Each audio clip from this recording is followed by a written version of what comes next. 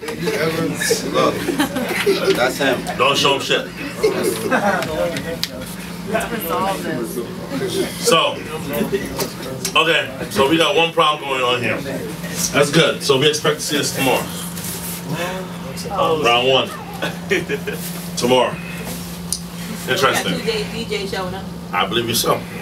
No, we don't. You don't. So you spoke to this gentleman today? I spoke to him. I was like, look, it's 12:30. Don't worry about it. I talked to someone else. He was like, you know what? It's all good. Thank you. You understand? He said, but honestly, what happened to me? He said, I lost my phone, and I thought I lost my phone. That's why I didn't call you back. I apologize for leaving you in the city like that. And you know what? I didn't call. That's my fault. But if you got someone else, then go ahead and do what you got to do, my friend. She said all that in one conversation? Yes, we had all that in one conversation. He said, but I'm still going to show up as a guest to show support because my brothers is involved in this, and I want to still show support to your Hip Hop Bars movement.